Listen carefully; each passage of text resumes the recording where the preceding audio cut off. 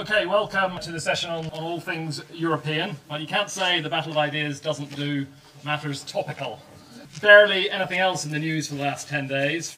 I think we're privileged to have three very well-informed panellists who have been following the twists and turns in Europe and been thinking and writing about Europe for many years. So they will have much to elucidate upon. We have Philippe Legrain on my left here. He's a very prolific writer, commentator on national and global affairs, both economic and political affairs, I should stress. And his most recent book is called Aftershock, Reshaping the World Economy After the Crisis. Of special pertinence to this session, Philippe has since the beginning of this year been an advisor, economic advisor, to no less a Euro figure than the President of the Commission, Jose Manuel Barroso.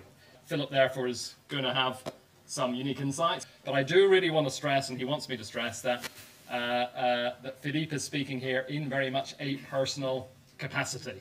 Second to speak will be Simon Nixon. Simon first worked for about 5 years in investment banking. What else could you do with a first-class history degree from Cambridge? And after he made his fortune in the markets, he decided to retire to a leisurely world of financial journalism. Sorry, I made that bit up about certainly the fortune, anyway. And he's now in a rather unleisurely position of being an employee of the world's most circulated business daily, the Wall Street Journal. In particular, he is the European editor of its must-read and very influential column, Heard on the Street. And there he's been writing extensively, obviously not just about Europe, but on all sorts of banking, financial matters over this period of local difficulty in the global economy. His most recent book is The Credit Crunch, How Safe Is Your Money? And finally, Bruno Waterfield, probably one of the most informed specialists writers on Europe around. He's been immersed in all matters, stress all matters of European affairs for 11 years. And so if you do the arithmetic, that's pretty much just in the very, very early days that the Eurozone was set up. Reporting on European affairs, first from Westminster and then for about 8 years, I think, based in Brussels. So as not to be stereotyped, he does want me to stress that he's not some Euro fetishist. He does cover much broader European affairs, from plane crashes to wars in Georgia and so on. But nevertheless, I think you will find his insights into the recent happenings over the last couple of years very interesting. He's now the Brussels correspondent, or has been since 2006, the Brussels correspondent for the Daily Telegraph. Okay, the panelists have been asked to speak between up to 8 minutes, then we'll get some discussion going, of course. Okay, Philippe to start. Thanks, Phil. If we take a step back, this is basically started off as a global financial crisis. It was a global financial crisis where, on a grand scale, risk was underpriced and capital was misallocated. That was true of US subprime mortgages, it was true of Greek government bonds, it was true of UK housing as well as Spanish housing, it was true of Ireland as well as Iceland. So it is a global financial crisis. It has now become also a Euro crisis because Greece got into trouble.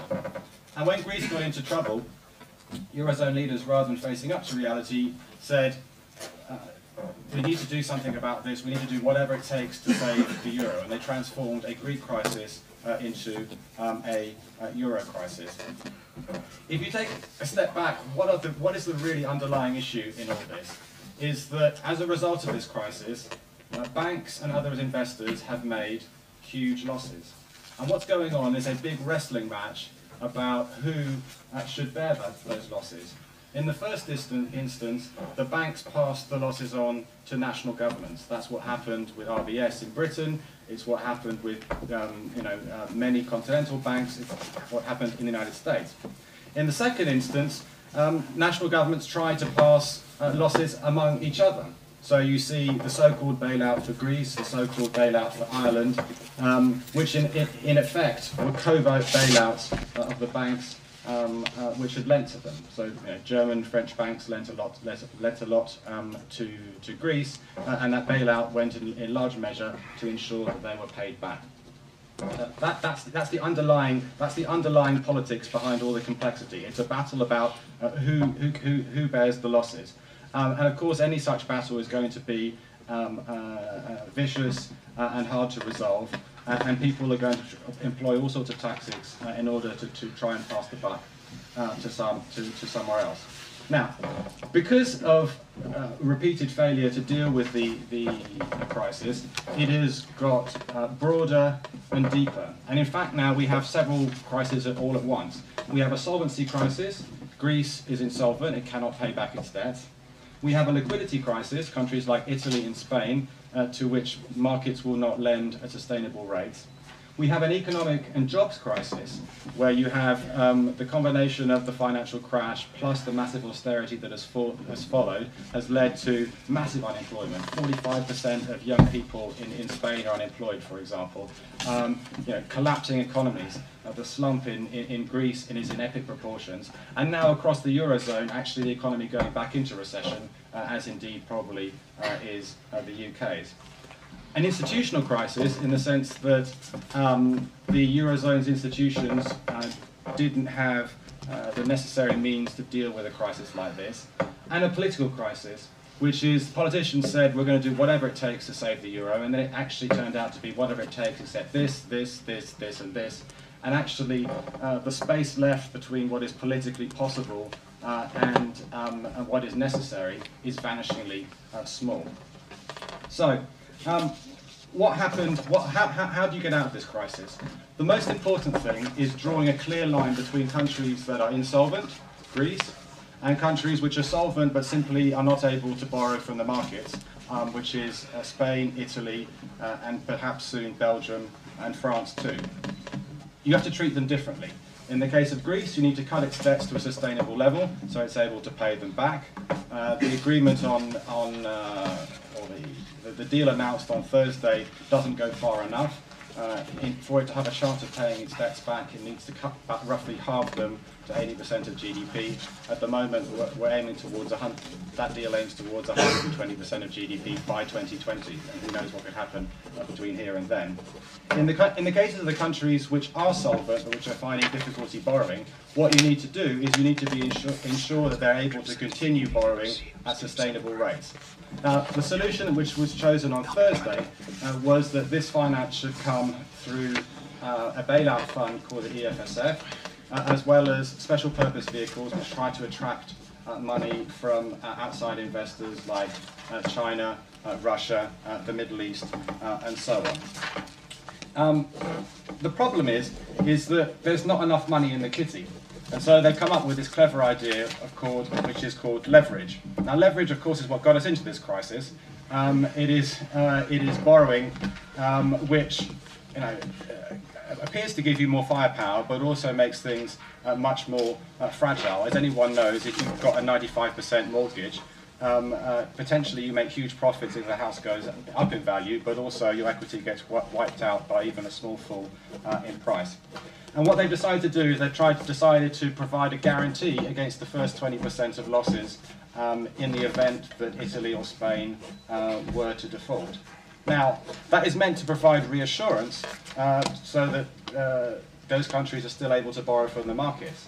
The problem is that one, there isn't enough money to cover, to provide a credible insurance. Two, it's a conditional guarantee. This relies on unanimity, which means if at any point one country decides that they don't want to carry on like this, for example Slovakia or Germany, then the whole thing falls apart. And thirdly, it all depends on France remaining AAA, i.e. having the highest level of credit rating, and that's under threat for a variety of reasons. And because providing these guarantees actually increases the chance that France is going to bear losses, it actually accelerates the likely loss of its AAA, which causes the whole house of cards to collapse. In effect, basically, would you feel reassured if you were buying insurance off an insurance company, if there is a pretty good chance that the insurance company is not going to be able to pay out? And the answer clearly is no. So what is the solution? Only the European Central Bank can provide the solution. In any other currency union, the central bank stands as a lender of last resort. It can print money at will.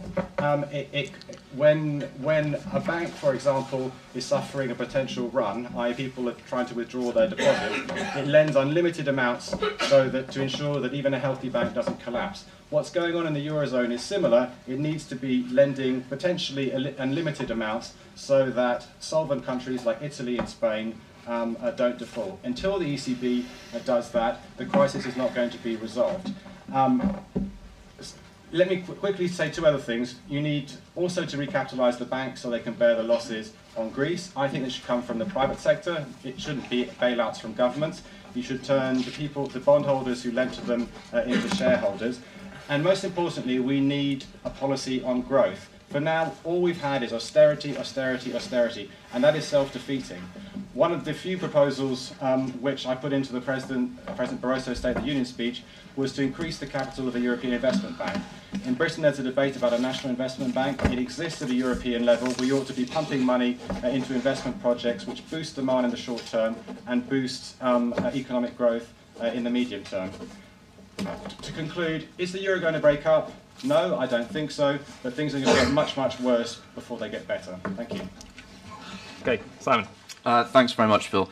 Well, unusually for a journalist, I try to be an optimistic kind of chap. I like to try to look to glass half full and look on the, try and not to look at things too negatively. So this is my attempt at putting the best gloss I can think of on the euro crisis. And if at the end of that anyone feels the need to go out and buy baked beans and stock up on other non-perishable goods, I don't blame you.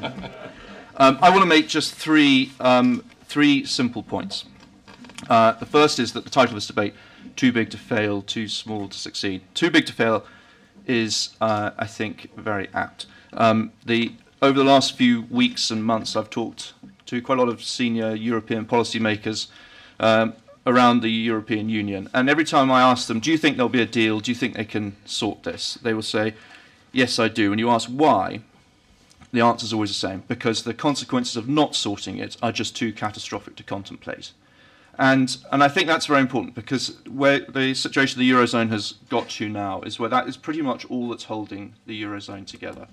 If there was the slightest chance that Greece could walk away from the euro without catastrophic consequences for Greece itself, let alone the European Union, it would have done so by now. The consequences of, if one just thinks through the consequences of Greece leaving the euro, and you can be sure that Greece has thought this through very carefully, as have people in Ireland and elsewhere. If Greece is to leave the Eurozone tomorrow, at the moment the markets or anybody got wind that Greece was even contemplating leaving the euro, there would be an immediate run on all the banks in Greece, starters, as people tried to get their money out before it was devalued. That would then spread to other countries like Ireland and Portugal. There would be a run on the entire European banking system. To prevent that, Greece would need to immediately implement some emergency powers to put in place capital controls. It would probably have to put in place border controls to try and stop people trying to get their money out of the country.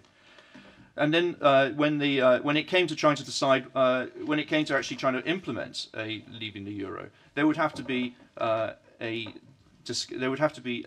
every single contract in the euro-denominated contract in the world would be open to legal challenge, as people tried to argue about whether that contract should be in the new drachma or whether it should be in euros. It would be an absolutely almighty mess to try and untangle that. And then thirdly, you would have to try and create and implement a new currency, paper notes and changing ATMs, introducing new banknotes. When the euro was created, that took 2 or 3 years of detailed planning to try and get to that point. So this would have to be done almost overnight. So there's a very good reason why the euro is still together. The consequences are truly horrendous to contemplate. The second point I want to make is that at the very heart of this crisis is really the issue of competitiveness. And that's why we are where we are. That basically the peripheral countries of the European Union, when they joined the euro, simply could not and cannot compete with Germany. Their economies are simply uncompetitive. in a single currency area where they have the same currency, the same exchange rate, and the same interest rate, the only way these countries can make themselves competitive is to what is called by economists internal deflation, by reducing their wages and reducing and cutting their benefits and social security or whatever. And now Germany actually did manage to do this during the boom years, and it did it very successfully. It's made itself into the strongest economy in the world, but it did it during an economic boom. And that, in a sense, is part of the underlying tension in this situation we are in now, because Germany actually feels it has the moral high ground. But the reality is that the other countries in Europe, when they were given the opportunity to borrow at extraordinarily cheap rates, at German rates of interest, they failed to tackle their own competitiveness issues, and they just borrowed instead, and they concealed their lack of competitiveness by massive borrowing. And they did it in different ways. In Spain and Ireland, they did it through the banking system and creating a big housing bubble. In Italy and in Greece, they did it through government borrowing and creating and through too much government spending. So at the heart of this issue is, how on earth do you make these countries competitive again? Because if you can't make these countries competitive again, then there is no solution to the euro crisis that can be permanent and lasting. We will be back in this situation again. So at the heart of this crisis is an issue of how do you restore competitiveness?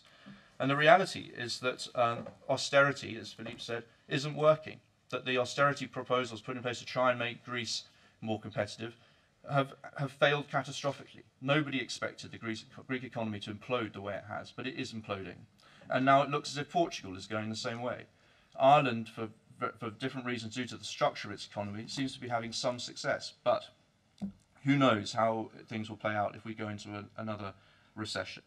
But the reality is that the debt of Greece, certainly, as Philippe said, is totally unsustainable, and it's quite likely that other countries' debt will soon be shown to be unsustainable too.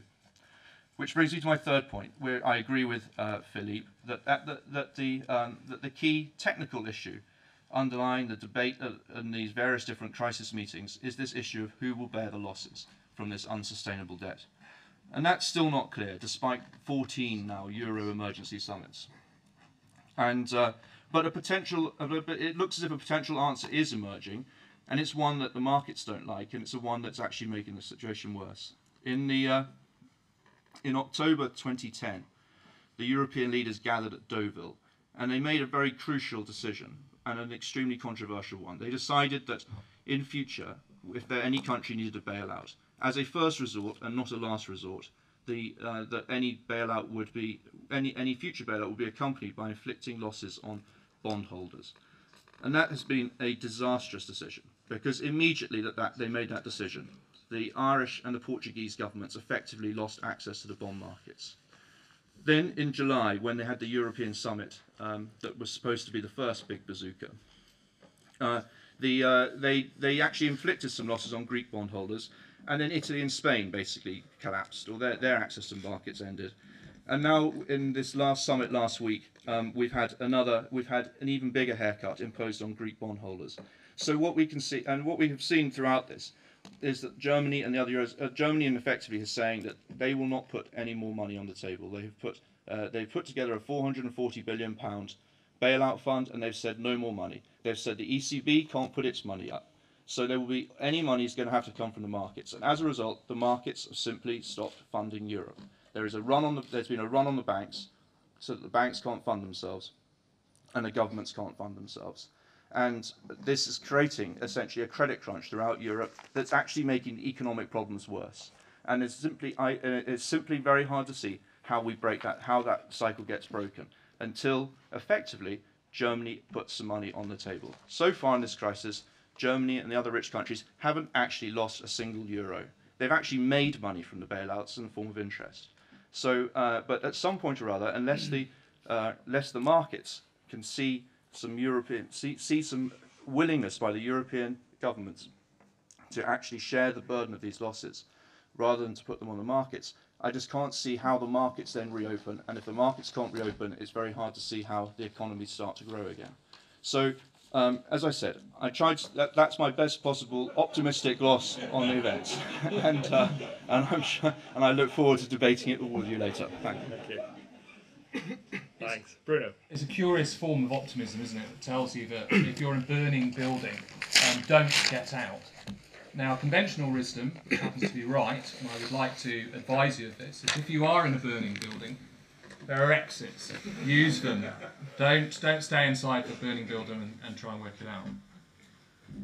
A month ago, Paul Krugman, the economist, said that he was simultaneously bored and terrified by the Eurozone crisis. I've sat through the interminable summits.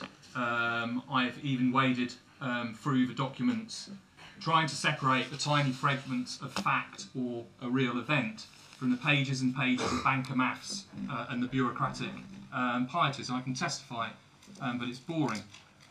But for the first time in 11 years, I mean, I've always been horrified by the way the EU conducts itself, but for the first time in 11 years, I've actually become terrified as the EU and Eurozone statecraft and institutions have come to give the current crisis its dynamic, its acuteness, and its form, presenting the real possibility of both a crash and the reintroduction of force into European affairs.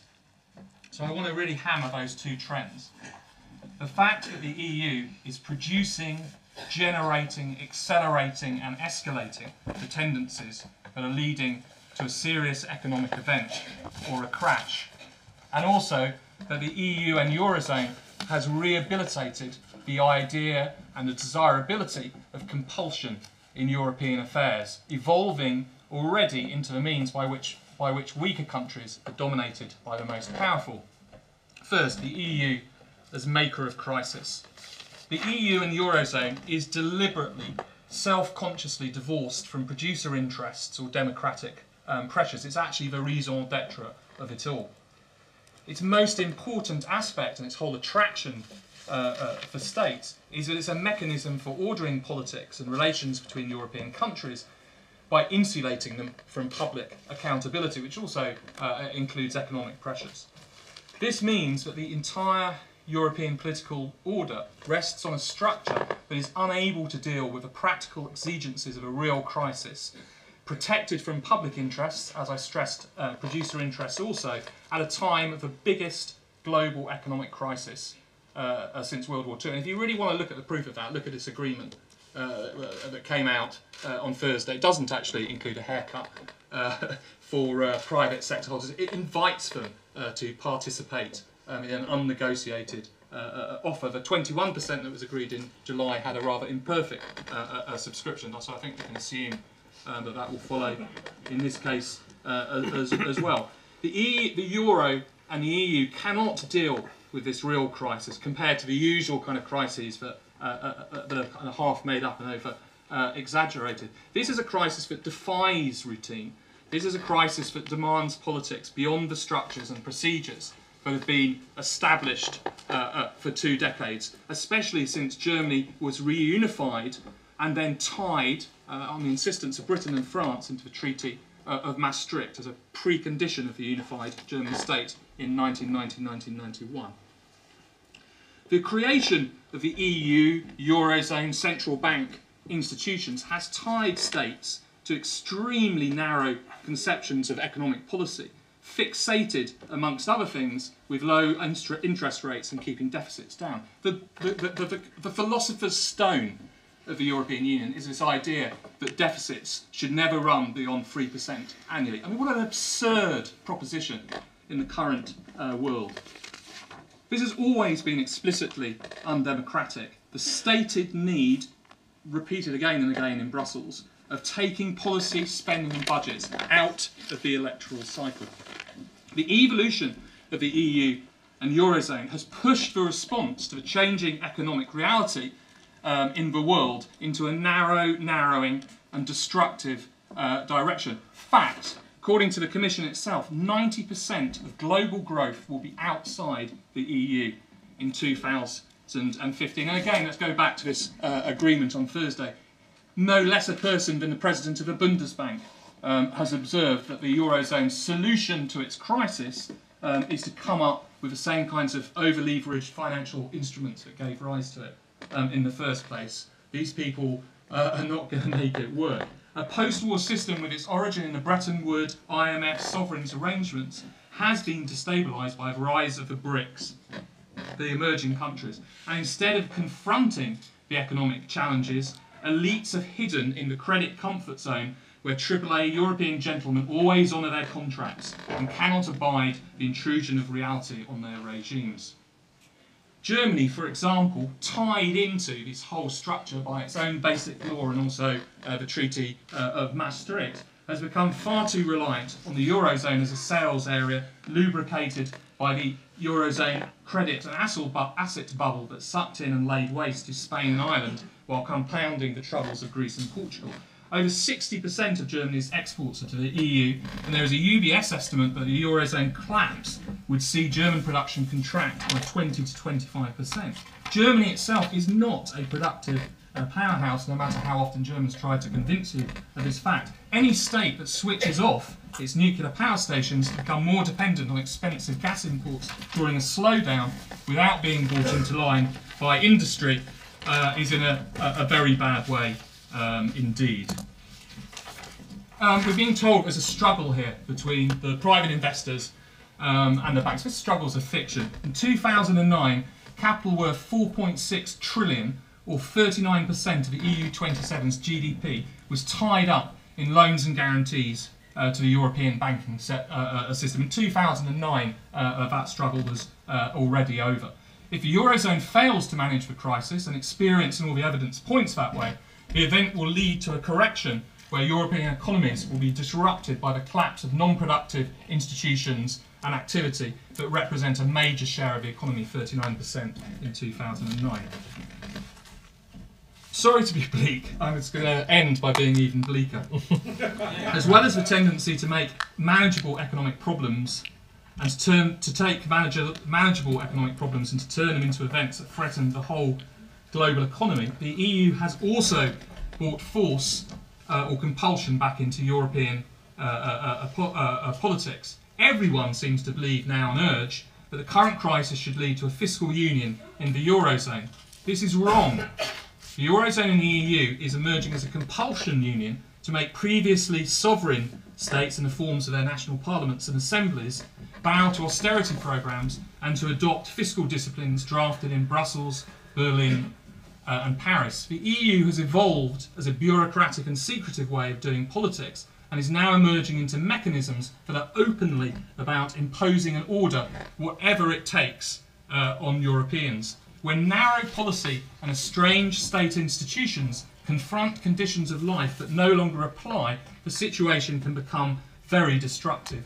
Even more dangerous when this becomes bound up with a struggle of global powers, France, Germany, Britain, even for their existence, in a context where the EU has introduced or reintroduced compulsion as the order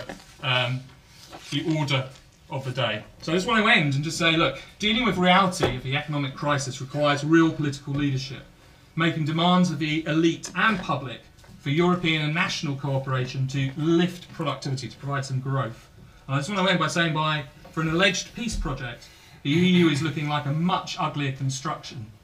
European affairs are again governed through secret diplomacy in Brussels, power play, and the explicit assertion of an order based on inequality between nations and backed up by compulsion. I can throw back a couple of questions before we open up to the floor. Philippe, that was you took on the responsibility very helpfully of demystifying the financial or one of the elements of the core being the financial and the banking element of the crisis. That was very useful. One of your proposals as to get out of this was for the ECB, the European Central Bank, to be more active. Print money was one of the part of the plank. So, why do you think? Two questions. Why do you think that hasn't been possible up to now? Why hasn't that advice been taken on? And secondly, even if it was taken on, given that the Federal Reserve, given that the Bank of England, given many other central banks have been adopting unconventional policies of effectively printing money, quantitative easing, and they haven't solved their economic problems, why do you think that would be a solution to the euro problem? Because The issue is not whether buying bonds is going to end the economic crisis, it's whether it's going to end the financial panic. Let's face it, if you hold an Italian or a Spanish bond and you think that other people are going to sell, it becomes rational for you to sell too, so that you don't lose more money than you already have. And if you're a hedge fund or a financial speculator, it makes sense for you to bet on that and make even more money. So how do you stop a panic like that? Well, you need to have someone on the other side of the table who says, listen, there's no reason to sell, because if you sell, we'll be willing to buy. And you say, well, we'll set a floor under the price. If ever the yields rise above 5%, we'll be there to buy. Suddenly there's no more reason to sell anymore. And if there's no more reason to sell, the panic is over. It's just the same as a bank run. If people start queuing up outside, Barclays Bank to take their money out, you better get in the line too, because if you're last in line, there'll be no money left. If the Bank of England says, if there is a run on the bank, we stand willing to lend unlimited amounts so that everyone can get their money if necessary, there's no need to queue up, there's no need to have the bank run. Only the central bank can do that. Now, why isn't it doing it in the Eurozone? There are a variety of reasons. The first and fundamental thing is that it was the ECB is modelled on the Bundesbank, and in the treaty it doesn't give it this duty of being a lender of last resort. It's the only central bank in the world which doesn't have that mandate, and it ought to have it. And that is because Germans are afraid, after their experience of hyperinflation, both after the First World War and after the Second World War, that you have to minimise the interaction between the printing press and government, because it's inevitably going to lead to hyperinflation. And the reality is that actually when you're in a slump like this, you can print all the money you want and you're not going to get a hyperinflation. You look at both the Bank of England and the United States and the US Federal Reserve have massively increased their balance sheets, and it hasn't led to hyperinflation. But secondly, that without that, we're back to the 19th century, when bank runs were common, and where, in effect, what we're having now is runs on the bonds of sovereigns. If the ACB doesn't step in, the euro will fall apart. There's no two ways about it. Ultimately, I think that the ECB will step in, because if the euro disappears, so does the ECB. They'll all be out of a job. Some of them will end up, running a Mickey Mouse currency that replaces it. Mr. Weidmann, who's the head of the German Bundesbank, would get his own currency. He'd be quite happy, but nearly everyone else actually would lose their job. And also because the new head of the ECB is a sort of political pragmatist, so ultimately I think he will step in. Okay, thanks, Philippe. Simon, I also thought you did a very good job in demystifying and simplifying and putting forward a very clear approach of saying problems of kicking Greece out or Greece leaving are just too traumatic, so we can't really go backwards. And that it ultimately comes down to a question of competitiveness, which I think has been what the more astute advisors have been saying really for a couple of years. So, I mean, given that it does seem, and I'm not sort of taking away from your argument, but it does seem quite simple then, if we can resolve the economic unevenness, then this thing doesn't have to keep unravelling and keep compounding. I mean, given that, and given that people have been advising that, I'm not saying, and probably Philippe has been one of those, people have been advising that, why have the European politicians been so unable to take that advice over the last couple of years? Because they seem to have turned what was a relatively manageable problem, which could have been addressed by economic revival methods in Greece, by something reorganisation of the banks and stuff. Why has the political classes been so reluctant to follow that advice and let the whole thing get out of control? Well, I think it comes down to there's two things. I mean, one is the one I mentioned, which is that this mistake, I think it was a mistake that was made in Deauville and subsequently in July 21st and reaffirmed last week, of making the bondholders bear the brunt of the losses, while morally, clearly, the right thing to do has basically undermined all confidence in the European debt markets. And I think that there was a lack of awareness amongst policymakers about how contagion works. And what we've seen is this contagion running through the Eurozone, as I say. So we've seen we've seen basically a run on the European banks. The Americans won't lend money to the European bank system anymore. The bond markets won't lend money to the banks. So the banking system is contracting, and at the same time, it's like governments can't borrow. And but the second aspect to it is just this issue of governance. That ultimately one of the things that's gone wrong in Greece is that they were given their bailout loans, and they were given a whole bunch of conditions for making for these loans, and they failed to deliver. For 2 years, they failed to deliver. And Greece is an extraordinary country. You know, this country has 60 million people and 600,000 civil servants, and Greece has 13 million people and 1 million civil servants. It's you know, they have people in Greece who are retiring at 50 on huge pensions. I mean, and there was simply no. The government, when told to fix its deficit, just kept putting up more and more taxes, which of course Greek people don't pay, but failing to tackle these structural issues. And so part of the issue we've got here, and I have sympathy for the Germans on this, which is why I think this issue is so intractable, is that I have sympathy with them. And we're seeing exactly the same playing out now with Italy, that you can't have that nobody wants to put money on the table to bail out these countries, real money. So you know, the reason that Germany will capping the amount it's prepared to lend, and the reason why it doesn't want the ECB to bail out the Eurozone, the reason why they want to limit their exposure is because they simply don't trust these countries to actually deliver and to actually restructure and reform their economies. And so part of the German strategy throughout this has been to try and use the crisis and the tensions to try and force change through these countries. And an important element, overlooked element of last week's summit deal was, you know, new ideas for economic governance. But the problem is it depends on 17 different countries to deliver it. And you know, the Greek government and society looks close to collapse. You know, Italy's how long Berlusconi can survive, no one knows. He seems like a massive problem, but who knows what will come afterwards. So you know, it makes this issue. It makes it much harder for anybody to actually put money on the table to solve this crisis because there's simply no trust. Okay, thanks, Bruno. You stressed how sort of flawed the European political project and institutional paraphernalia is. If that's the way it is today, fair enough. But I mean, surely the European project has transformed itself many times over the last 60 years. Isn't it possible, given particularly what others have said about the enormous problems that would be caused by any sort of breakup, isn't it possible for the European institutions to reform themselves in a way that will overcome some of those institutional limitations? I mean, all three of you were probably at Trichet's leaving party. I wasn't, but it was quoted that Helmut Schmidt, who called himself a grandfather of the euro, his take on it was that simply there's a lack of political imagination and creativity, that the leaders aren't like they were in his day, you know, statesmen, and really with a bit more political courage, they could actually get through this. I mean, isn't it possible through political courage and creativity and imagination to actually salvage something and move forward?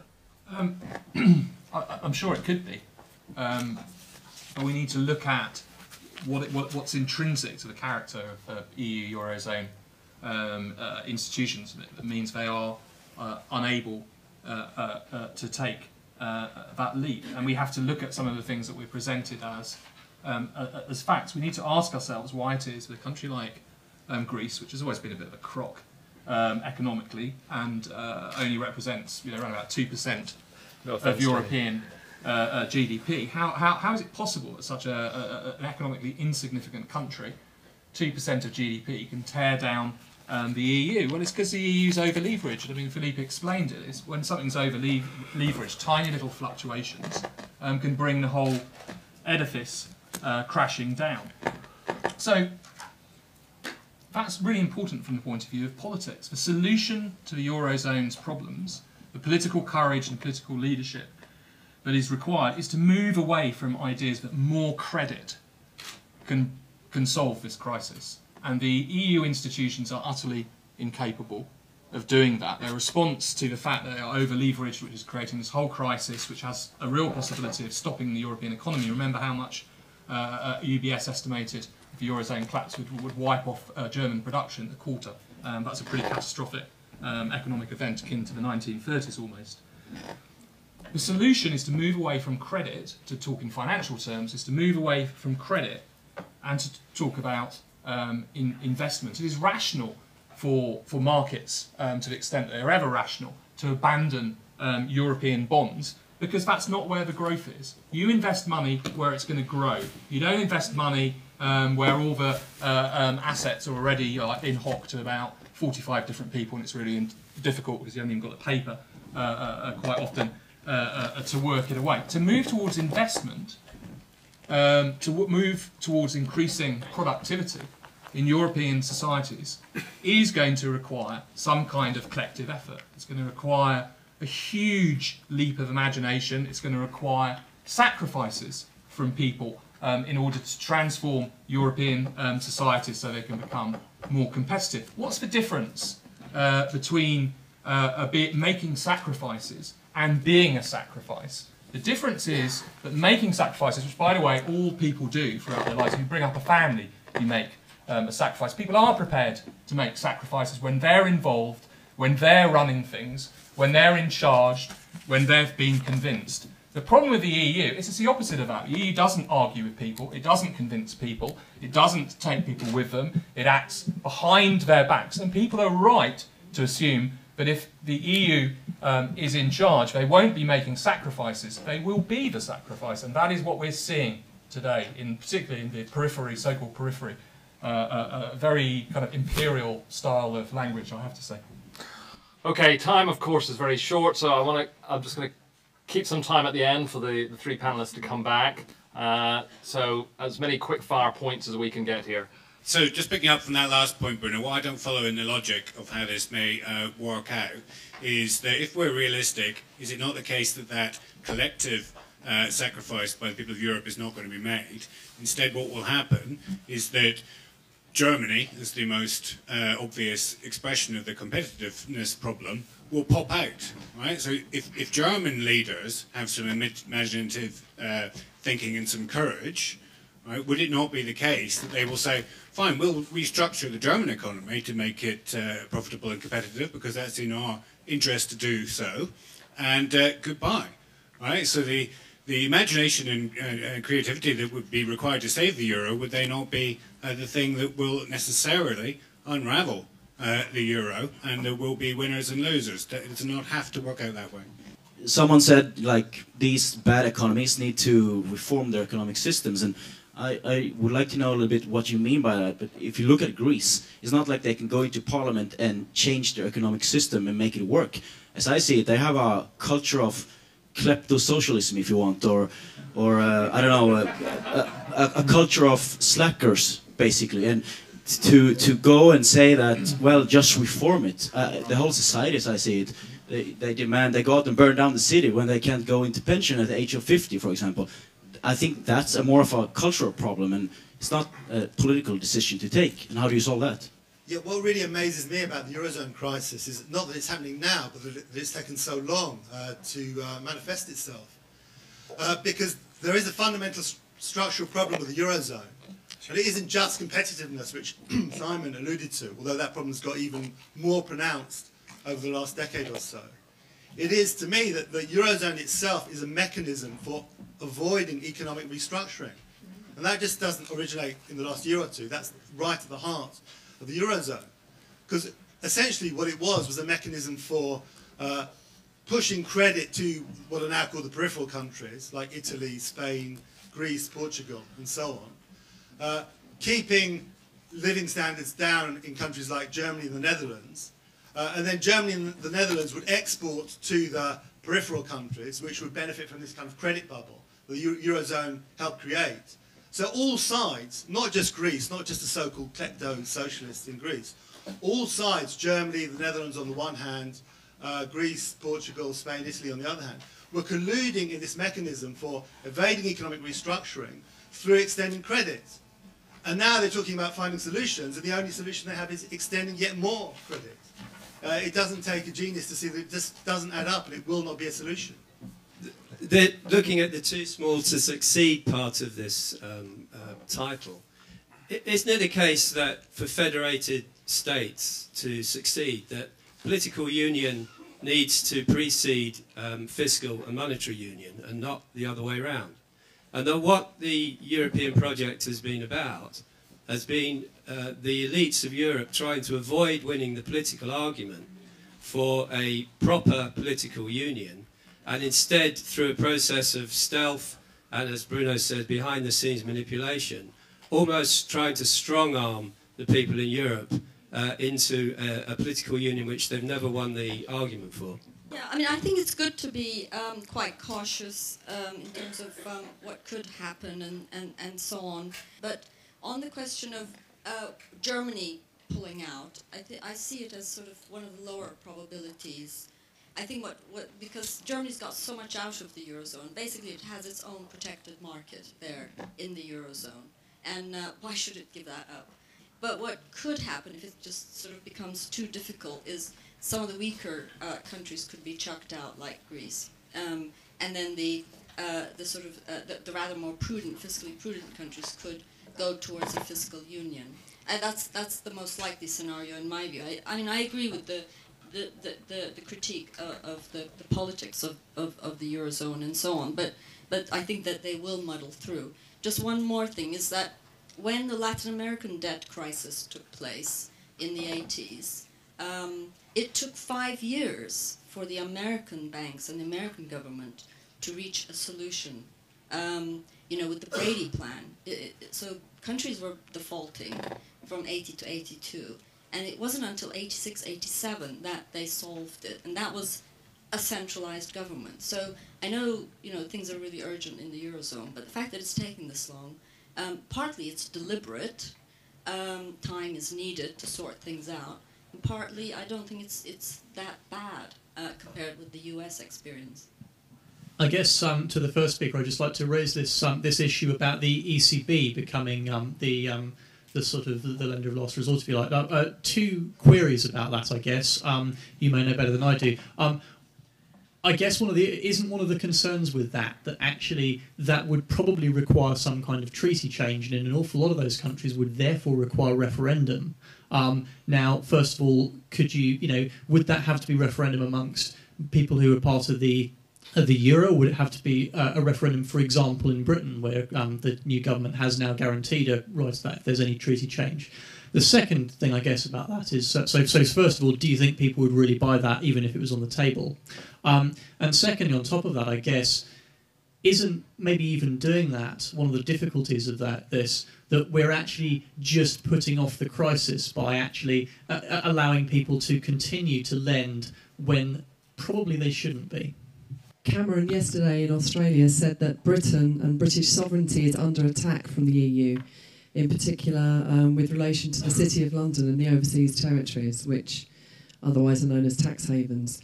So I'm just wondering what this crisis in the Eurozone is having, what effect it is having upon Britain. I wonder how many people in the audience have heard of Marie Geoghegan Quinn. She's the Commissioner for Innovation in Europe, for whom none of us voted. And I put it to you that I'm surprised by your remarks on Germany, Simon. I mean, they have SAP in software, they have Volkswagen in cars. That's about it in terms of international competitiveness compared with China. They're selling a lot of cars to China, but they have an innovation crisis as well. Isn't it the case that we need not just infrastructure investment or construction, but a whole lot more R&D for the competitiveness of the Eurozone bloc as a whole to approach that of Singapore or China or whatever? And in that light, it's not only the hostility to nuclear power that Bruno rightly refers to, it's an astonishing decision for Merkel, a chemist, to make, but also the hostility to reforming the common agricultural policy and with something like genetically modified foods. So my reply to the title is too big to fail, maybe, too small-minded to succeed. When the Eurozone, EU was set up and everything else, one of the factors was to do with making sure that Germany wasn't too powerful, and that.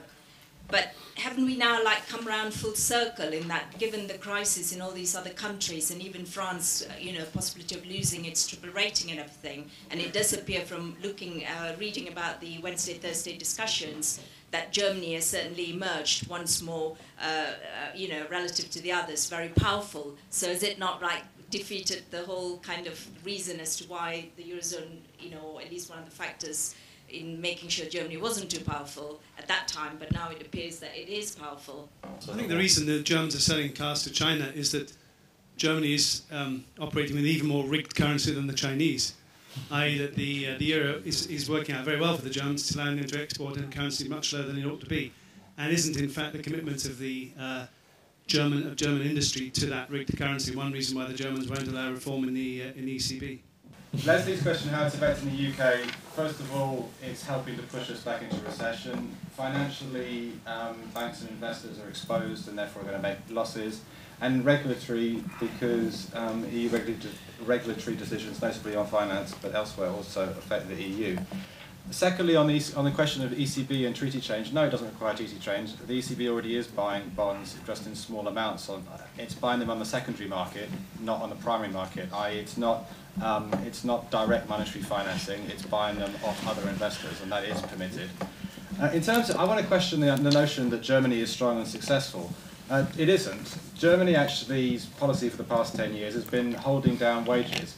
And it's been holding down wages because it's a mercantilist country dominated by the corporate export interests. And if you look at, what is the purpose of making things? The purpose of making things is in order to be able to pay higher wages. And on that front, Germany is a big flop. German living standards are actually roughly the same as they were a decade ago. By that standard, Greece has actually done much better than Germany. That does have real consequences for others, because it is determined to export more than it buys from others. It is determined to run a current account surplus. That forces other countries in the Eurozone to run a deficit, and that is a large element of causing the crisis. And now, having sold all this, or having said we're going to export more than we buy off others in exchange for IOUs, and now saying we demand these IOUs be paid back in full when others can't. Sorry, actually, I think Germany deserves to take losses just as much as the people who it has lent to. And lastly, on James's point about investment, yes, I think you're absolutely right. First of all, in a time of slump, you do need public investment. We have the European Investment Bank, and we ought to be using it. But secondly, we also need more private investment. I think we should have 100% capital allowances. Companies in Europe are the only people who have cash at the moment. They're sitting on a pile of cash, and they're not investing. Give them an incentive to invest by saying for the next couple of years you can invest, and basically it will be tax deductible. More importantly, we need policies to encourage innovation. You're absolutely right. Why is there no Silicon Valley in Europe? There are a variety of reasons, but I can't tell you now, but we definitely need one. Thank you. Great. Simon? Yes, picking up on the point about Germany. I think there's more to Germany than just SAP and VW. They do have this enormous wealth of small and medium-sized companies, the Mittelstand, which has been phenomenally successful over the last decade or so, and is actually the sort of engine of their economy now. But I think you raise a very important point, which gets overlooked, which is that that the European project, at the heart of it, is the single market. And how can you have a single currency without a single market? And the single market was never really fully driven through. And that really is right at the heart of this competitiveness issue as well, which is that you still really have protectionism across the Eurozone. So you still have fragmented energy markets, banking markets. We've never actually created an efficient single market, and that, in a sense, tells its own story, that there was never really that full buy-in, and that makes the whole situation very difficult. So I think that's an important point. On the ECB, the short answer to the question that was put to Philippe earlier as to why the ECB isn't buying bonds and why the Germans don't like it, there's two words: moral hazard. That's the reason why they won't do it, because basically what people are encouraging the ECB to do is effectively to go behind the German Parliament, behind the Bundestag, and essentially bail out these countries and to put taxpayers of the Eurozone on hook for the debts of these countries without the explicit authority of these governments. And the problem with this is the heart of the problem with the euro, that effectively it's not like the Fed or the Bank of England, which has one government to deal with. The European Central Bank issues currency and runs monetary policy on behalf of 17 countries. And these countries are effectively all borrowing in a foreign currency. They don't have, there isn't a single government whose promise they can rely upon. And if the ECB was to buy unlimited quantities of these countries' bonds, then it would remove any pressure on these countries to actually reform their economies. So actually, it could end up making the situation worse. Or at least, it might provide a sticking plaster for now, but it doesn't get you away from the issue that of the need to reform and address this competitiveness issue, and that's one of the things, of course, that worries the Germans in particular. So I think that I think the point about klepto-socialism in Greece, I think, is well made. And I think this is right at the heart of it. That we have, you have countries that simply have governance issues at their heart, and these are deeply ingrained cultural issues. And I just think that that it was always obvious that you couldn't have a monetary union without a political union. I have to say, my first job when I left university was to. It's been off my CV for 20 years, but I'm now prepared to put it back on again. My first job I did after I left university was to help Bill Cash write an anti-Maastricht leaflet, a pamphlet. So I can say it now. But it was obvious to me as a 22-year-old that you couldn't have a political union without a monetary union, and I think that that the European leaders did try to go behind the backs of the people, and there's never been that buy-in, and I think that's the issue we have. Just finally, we're not going to have a solution to the euro crisis until we restore the sanctity of sovereign debt, until we restore trust in the sovereign promises of governments, and that requires at some point or other the debt of these countries to be put on a sustainable basis. And the longer that situation isn't addressed and isn't resolved, then people will not lend to governments and they will not lend to banks. And so the economies will continue to contract, the debt problems will get worse. And I don't see at the moment any sign of a real willingness to address that issue, to take those losses, write them off, and move forward. Thank you. Bruno. I actually agree with a lot of what has been said there. A lot of those kinds of solutions, which are very practical and just show the kind of manageability of this crisis in many ways, do require a big political change, and it would require a leadership. I just want to address this issue of breakup, because there does seem to be a bit of a kind of legend, or a myth, I should say, that's entered into being, which is that, a la Simon Jenkins and the rest, that we could have a rebirth of national identities, that national sovereignties would break up the euro. And I'd just like to very quickly explain why that's absolutely wrong.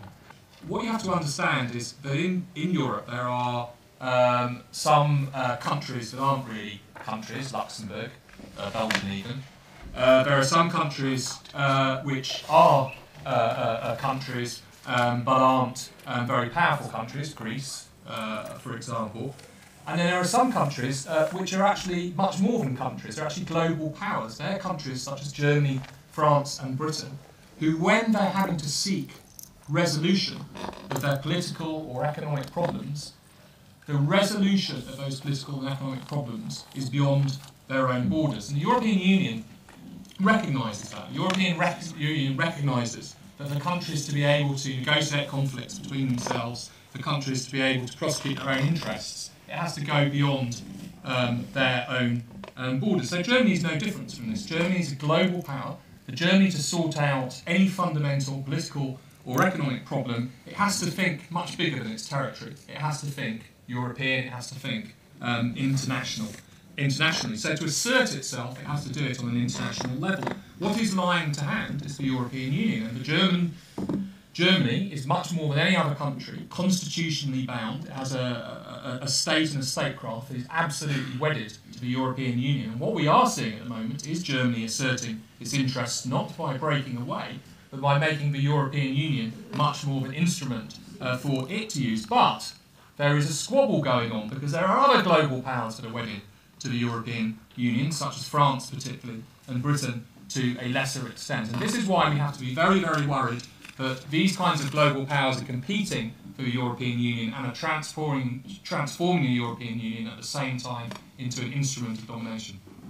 Can we thank all three speakers?